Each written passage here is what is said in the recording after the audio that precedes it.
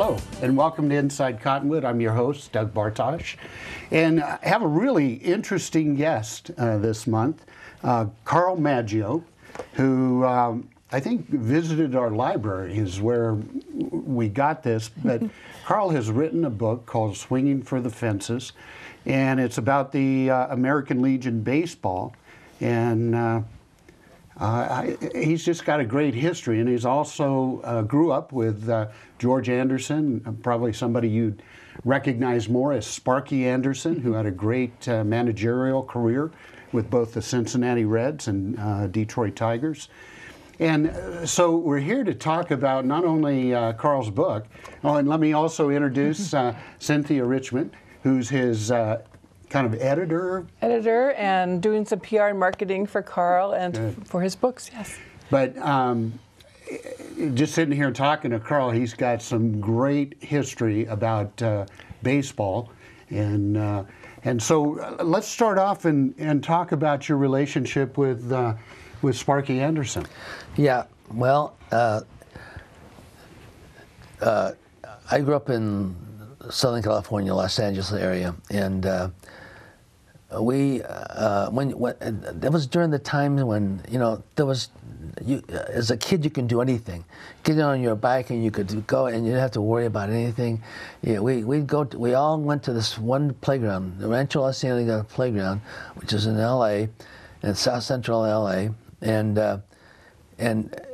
we'd leave our homes with lunches, and we'd spend the whole day playing baseball and ping pong and billiards and whatever was. There was a lot of games and stuff, but the main thing was pickup baseball. Was sandlot baseball, and so that's when I first met Sparky there. His family had moved from Bridgeport, South Dakota, to L.A. when he was 9 years old.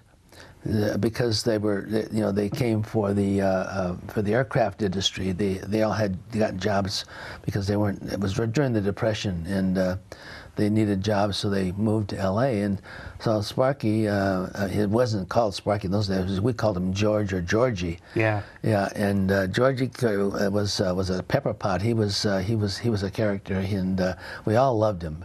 But he had this one thing about him. He had a quick temper. He had a very short fuse, and if he got mad, boy, you got out of his way. I think I can remember him arguing with a few umpires. Yeah. Well, that's a whole different story, which I'll cover a little later, because he was the type of guy who couldn't stand any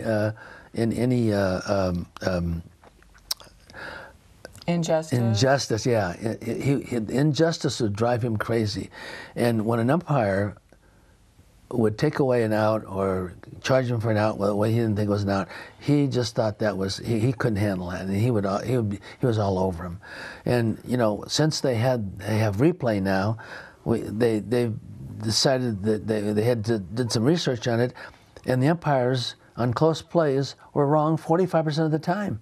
Almost 50% of the time. Yeah. So when he was arguing, I knew him so well, he would never argue with an umpire unless he knew he was right. Yeah. He would never do it, never. Now, you both kind of started your formal baseball career at USC. Did he play at USC? Well, it was funny. The story goes, he lived his home when they moved to LA. His home, or a little bungalow. They had little bungalows, and they were poor. They didn't have much money. His father was a painter, and they were very, very poor. And they lived in this little bungalow right on the outskirts of USC, right on the.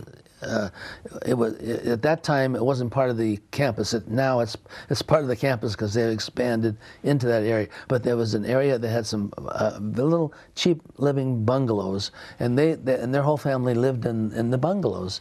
And so he discovered that the SC baseball field there, and he'd go watch him, and he'd love to watch him play because he was a bat boy for his father's team, semi-pro team in South Dakota. So anyway, he would watch the games, and one day a ball went over the fence and he was out there, and he went into the shrubs, and the guys, the managers of the baseball team who go after those balls couldn't find it. So George jumped in there and he found the ball. And he said, "You're looking for this, mister?" And he says, and this guy he had already given up. He's walking by. He says, "That's our kid, you can have it." He says, "No," he says, "it ain't mine. I can't do that." So he followed him in to the field where Rod Dado was, where the teams were playing, and he had the ball in his hand, and he said, "I want to talk to the boss man." And they said, "Who's the boss?" I said, "Who's?" He said, "Who's the boss man?" And they pointed to Rod Dado. Well, Dado was just, I mean, most kids would have taken the ball and gone home with it, Dado was so impressed with his honesty, and he was like a little man, like a little boy in a man's body, Yeah. He was really quite an entertaining kid, and Dado just really liked him right away. So he said, "What's your name, son?" He says, "Georgie." He says, "Well, Georgie, how'd you like to be our bat boy?" So anyway, he was the bat boy for SC for 5 years, just on that one thing, because he was honest enough, and he was born on George Washington's birthday. And I think that made him. He could not tell a lie. He could not tell a lie. Yes, and he would never tell a lie. And he was so honest. I've never met somebody as honest, so completely honest as he was. So kind of outline both your baseball career and then how that paralleled with Sparky Anderson. Well, we were both the same age. He was born on Washington's birthday, and I was born in March, about a week, 10 days later. So we were at the same age group. So we were on all the same teams because they put us together on teams by age. Right. So we started out playing, which would be called Little League. Right. But it was called, of all things, they didn't have political correctness in those days. They called it midget baseball. And so we played midget baseball together, and that was 11 and 12-year-olds, 10, 11 and 12-year-olds on this playground. And the playground director was Benny Lefevre. Now Benny Lefevre was a sportsman. He had played football at USC, which was real close to there. Right. And so he was a good football coach, baseball coach, and a great motivator. So, but he watched us all grow up together from 10, 11, and 12 to we got to 17, where he organized a American Legion team. And in those days, American Legion was the only game in town. So if you didn't play American Legion baseball during the summer, you didn't play summer ball at all. And what year was this? This was 1951. Okay. Yeah, we were 17 in 1951. Okay. So if you do the arithmetic, you know how old we are. So anyway, so Benny, so we grew up. We played, together. In fact, the team we were played on the team called the Terrors, and we won the city championship that year of all the other playgrounds in the city. So that kind of, so we were a bunch of ragtag ball players. We had talent, but we were not disciplined. Yeah. And that's what Benny brought to us. When he got the team in that, there was like 40 guys tried out for the team, but only 16 could play. That was the rules of American Legion. So he boiled it down. All the guys that played on this playground, he boiled it down to 16 players. Right. And we had George, Sparky Anderson was our shortstop. Billy Consolo, who played 10 years in the big leagues, was our third baseman. Billy Latchman, who played professional baseball, and two of his brothers were managers, who happened to be our bat boys, both Renee Latchman and what's his name? I don't remember his name either. Yeah. Anyway, Marcel and Renee, both French. They're all French, and they both managed in the major leagues. And he, at same age as me, is still coach catching for the LA Angels during spring training. Wow! In fact, I'm going to see him when we go down there. Oh, that's great. Yeah, yeah. We need to go ahead and time is flying by here. Wow. Let's go ahead and take our first break and come back and join us again. We've still got a lot history to go through here.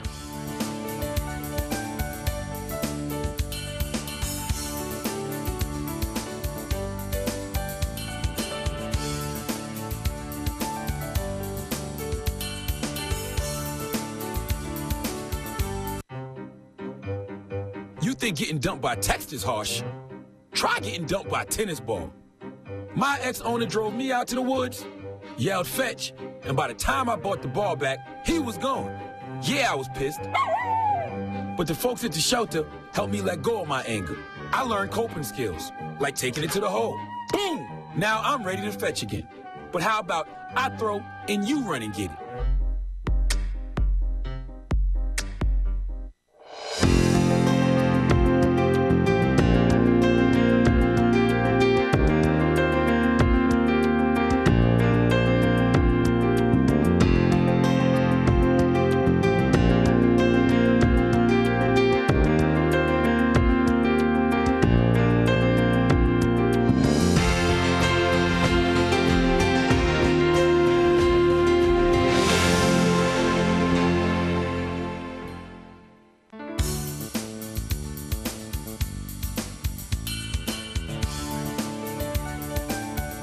Welcome back to Inside Cottonwood. I'm your host, Doug Bartosh, and I'm here today with Carl Maggio and talking about his book, Swinging for the Fences. And also here with Cynthia Richmond, who is kind of helping Carl market his book. So you were talking about kind of this ragtag team of local kids in the LA area. Where did your baseball career and you and Sparky go from there? Well, we went in different directions. He signed a contract right out of high school. I went to USC and played there 4 years for Rod Dato. He signed out of high school for $3,000, which in those days was worth $27,000 or so now. And Billy Consolo was a bonus baby and went right up to the major leagues, because at that time, if you signed for more than $4,000, you had to go to the big leagues and sit on the bench for 2 years. So anyway, George got married right out of high school because the gal that he met in 4th grade and fell in love with was the gal that he married when he graduated from high school. So he signed this contract and he became a professional baseball player. He played in the California State League with Santa Barbara his first year. And so he went through the minor leagues and played 1 year in the major leagues with Philadelphia Phillies. And they had a terrible team.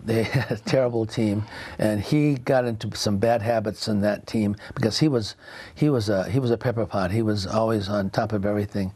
And I should go back to the point where he got his nickname Sparky.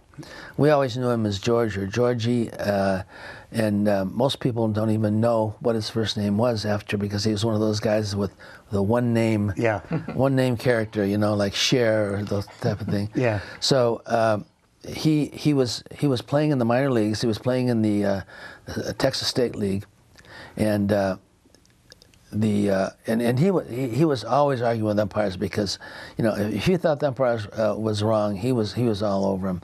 So the announcer said, "Oh, here comes Sparky charging. Here comes there's sparks flying out on second base." He was playing second base at that time, and they said the sparks are flying at second base, and here comes Sparky charging the umpire again. So a sports writer heard it and picked it up and started calling him Sparky, and the name just stuck like gum on it. gum on his shoe. It just, George didn't like that but nickname no, at first. yeah. He always thought, he thought it was a good name for a dog to bet on at the racetrack, dog track. But so out of respect, we really should call him George as opposed to Sparky. But I talk about George, and people go, "Who's that?" They don't know who I'm talking about. Unless I did 95% of the people knew him as Sparky Anderson. Period. His name was George Lee Anderson, but nobody ever knew that, and that's what he was. He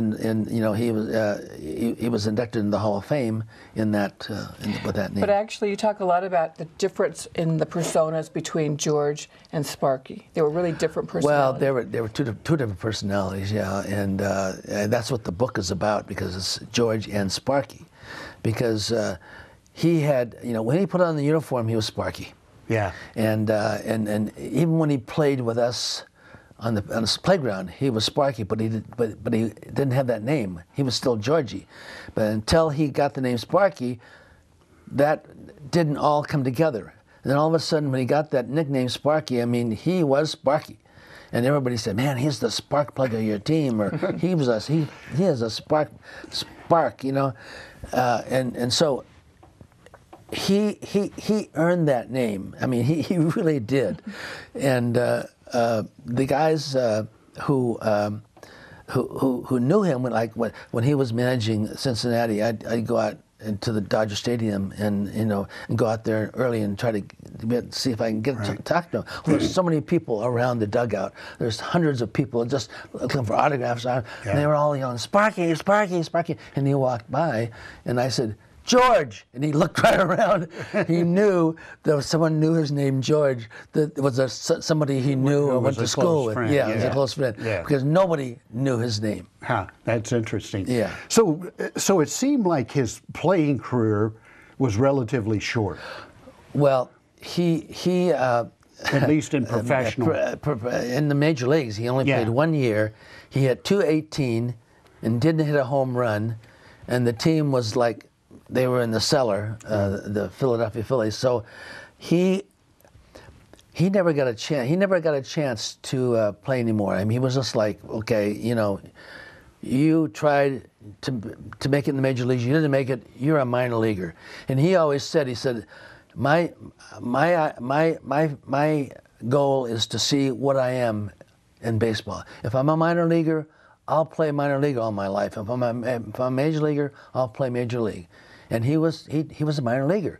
Well, people recognized right away that he had a mind for baseball, because he was a bat boy for Rod Dedeaux. For 5 years. He picked up a lot of stuff. Who was the manager for SC? Yeah, coach. They call them coaches in college baseball. Yeah. So he knew more about baseball than any of us. Just hanging out with Rod Dedeaux, and he'd work out with the SC baseball team. So so everybody recognized that he knew so much about baseball that Kent Cook, or was that he owned a baseball franchise, and he said, "I want you to be my manager." He was playing second base. "I want you to be play second base and be the manager." And this is what they did a lot in the minor leagues in those days. They played and managed. So when he was still like 30, and he was playing and managing, both managing and playing. And so when he went to when Cincinnati hired him, he was only 35. And what year was it that he started with Cincinnati? 70, I believe 72, I think. Yeah. And he lasted there until 78. But he won two World Series at that time, and then and it was part of the Big Red Machine. Yeah. So he was managing guys like Bench and Johnny Bench and Pete Rose. Yeah. That was a pretty spectacular team. Joe Morgan. Yeah. Pete Rose one time said that he would walk through fire in a gasoline suit for Sparky Anderson. Yeah. Whatever he needed him to do, he would do. Yeah. They loved him. I mean, when he was fired, they all called the general manager and complained, all the ball players. I mean, he was like a father figure to them. Yeah. He taught them so much about life. Not only, and the book has got a lot of life lessons in it from what I learned from him. So he... And he really did have a successful career at Cincinnati. Yes. And then, like you were saying, the year after winning the 2 World Series, they show up, second in their division. And they fired him. Well, the reason they fired him, they say, was that because they wanted him to fire his pitching coaches. They didn't feel that the pitching coaches were doing a good enough job. And they wanted him to fire the pitching coaches, and he says, no, I won't do it. He says, I brought them into the big leagues, and he says, and I'm not going to take them out. He said, they did a good job. So he had a disagreement with them as far as the general manager, who at that time was Wagner. Dick Wagner. Dick Wagner had just taken over the job from gosh, I can't remember his name. Wassum. Wassum. Bob Wassum. Yeah, and Bob loved him, but he was retiring, and Wagner took over. So Wagner kind of got sideways with George, and George said, no, he dug his heels in. He said, no, I will not fire them. So they fired him. Yeah. But probably, I mean, he was a loyal guy to the people that worked for him. Very much so. Whether they were players or coaches. You couldn't ask for somebody who had your back and your loyalty better than him. He loved his ball players. He treated them like equals. He was all of the people who have ever played for him said he was the best manager they ever played for. Yeah. We need to take our next break. Come back and join us, and let's hear about Sparky Anderson and the Detroit Tigers. Come back and join us.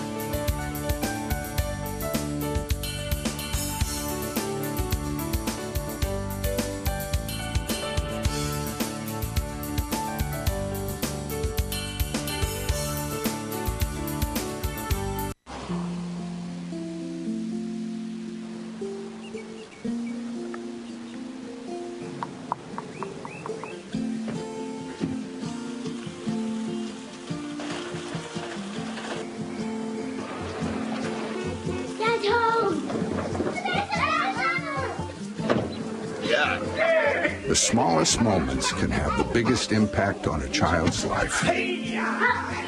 Take time to be a dad today. Alvin and the Chipmunks want to remind you, bacteria can hide in food and make you ill. Wow. But you can keep bacteria from ruining your day with 4 simple steps. Clean. I'm waiting for the rinse cycle. Separate. Cook. Fire in the hole! And chill. We chipmunks are notoriously tidy. Check your steps. The road trip to food safety starts at foodsafety.gov.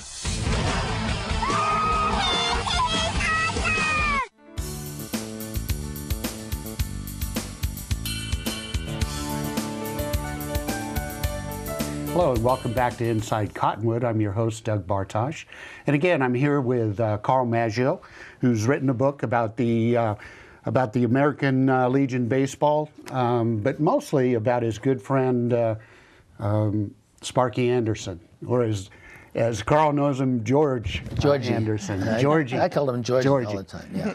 So he went from Cincinnati, very successful time at Cincinnati, to the Detroit Tigers. Yeah, he sat out a year.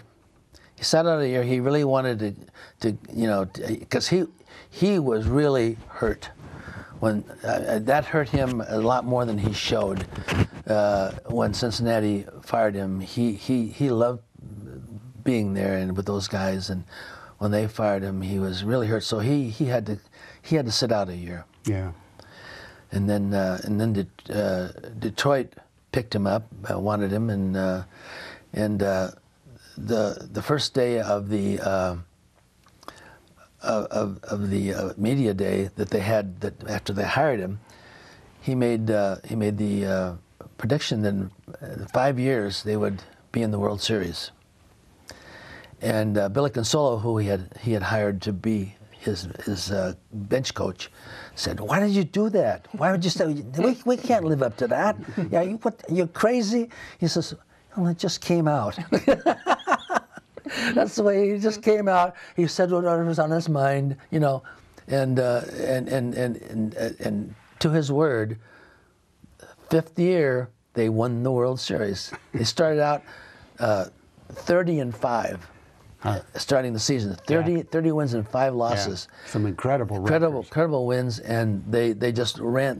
They were in first place the whole time, and they won it, beat San Diego in the World Series 4-1, and it was, the funny part about it was in Detroit. They finished it in the old Detroit stadiums where we played our championship game.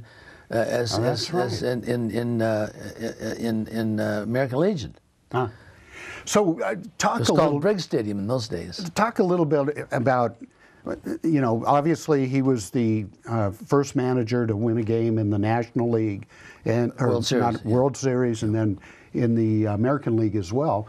What are some of the other kind of? I mean, I know he was Manager of the Year. Quite a few years. He was Manager of the Year about 3 or 4 times. He has the highest winning percentage, second highest winning percentage in modern baseball. Hall of Fame. Hall of Fame. Famer. Yeah, first when he was eligible the first time, he was in the Hall of Fame. At that time, when he was inducted to the Hall of Fame, he was the 3rd winningest manager in the history of baseball. And Connie Mack and McGraw were the only 2 other ones, and you know, of course, Connie Mack was the owner of the team. He couldn't fire himself, and even though he had a low winning percentage, he still was, you know, won a lot of games. Yeah. And George had a winning percentage of 588, around 580, and the only one higher than him was Bobby Cox. Wow. Bobby Cox had won about close to 600, but so if Sparky ever shared with you his most memorable moment in baseball, what would that be?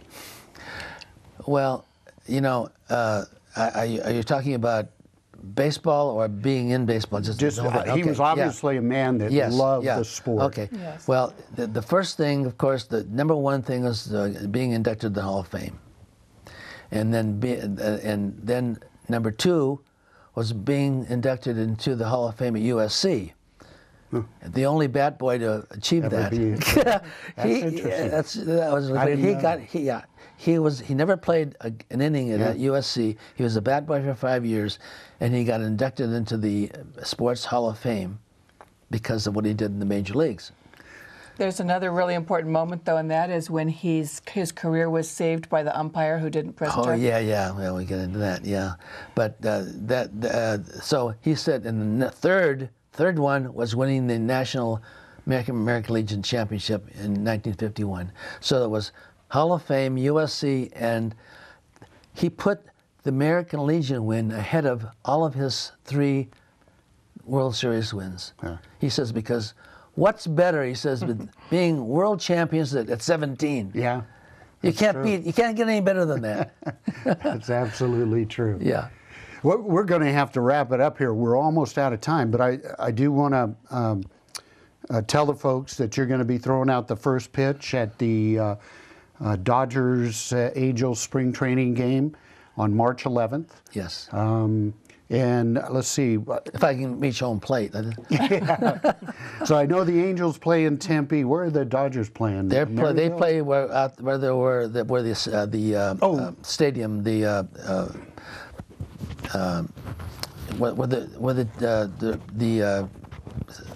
do they football team. where the football team plays out there. That's Oh, okay. Glendale. Out Out in Glendale. Yeah. It's out. Okay. It's out. 'Cause I haven't west, been to that the stadium west yet. side. Yeah, it's a beautiful stadium. Yeah. It's- And you've got another book coming out. yes, another book. Yeah. You want to talk about that? Sure. Vicky? Well, the new book, this book is about the American Legion and all those team players. Many of them are still alive and still get together. The new book is George and Sparky, the unlikely patron saint of baseball, and it's written by. There are other books about Sparky Anderson, but none that knew him since he was 9 years old and can share the personal, family, and friendship stories that Carl has. Well, unfortunately, we got to wrap it up. Yes, because I think I could do a couple more shows. Yeah, yeah. Well, there's many more stories. Well, definitely when your new book comes out, come back. Oh, definitely. That would be great. Yeah. And I want to get a chance to read it. I think before I interview you. But yeah. Great interview this month. Come back and join us again on Inside Cottonwood.